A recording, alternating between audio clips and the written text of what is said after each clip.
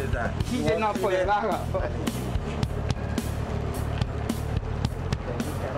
On this edition of Water Wednesdays, we got to tell you there's fresh concern about the buildup of fogs. Remember that term?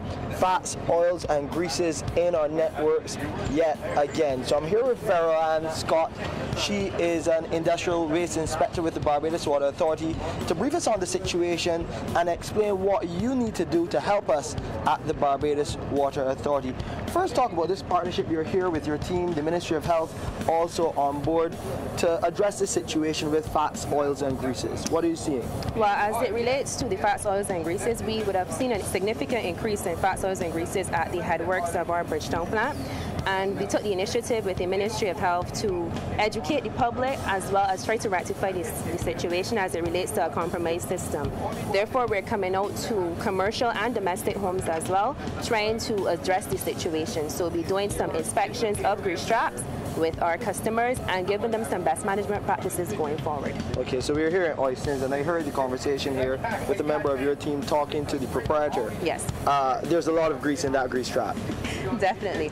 At this stage, as a commercial establishment, we are recommending that he changes the structure of his grease trap to a 3-chamber, which is a better, more recommended chamber as it relates to the retention time of the grease getting into the system. So we are currently having some specs, guidelines, and specifications as it relates to the grease trap to model the system to help alleviate the situation that we are seeing too as well.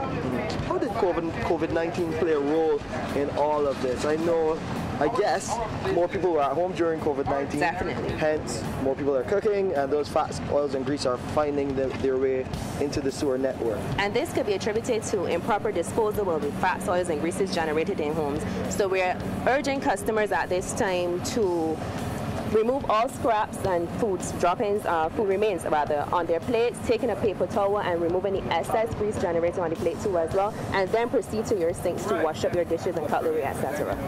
I want you to remind our viewers about how dangerous this situation can be if we have a repeat of what we would have seen a couple of years back in 2018. You remember when we had that buildup of fats, oils, and greases then?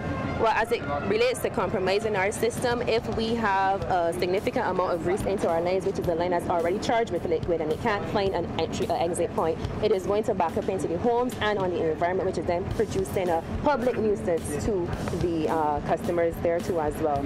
We also want customers to be mindful of the maintenance of their traps too, because if you don't maintain your traps, the grease then comes into the system and compromises the system. And during this time, we are now in the height of hurricane preparedness. If we have our storm drains blocked and the grease is coming into the system too as well, that will impact you as a customer, and it also will impact us at the plant too as well, and we will reduce the quality of services we are offering to our customers.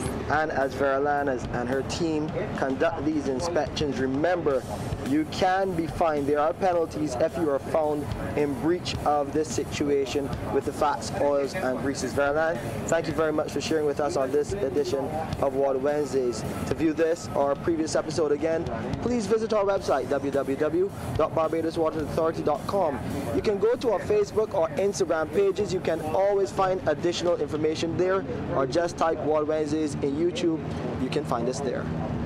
You can help prevent sewage issues. Use strainers in sink drains and floor drains. Dispose grease and oils correctly. Stop, think before you put it down the sink. A message from the Barbados Water Authority. For more information on the proper disposal of waste, go to www.barbadoswaterauthority.com and like us on Facebook.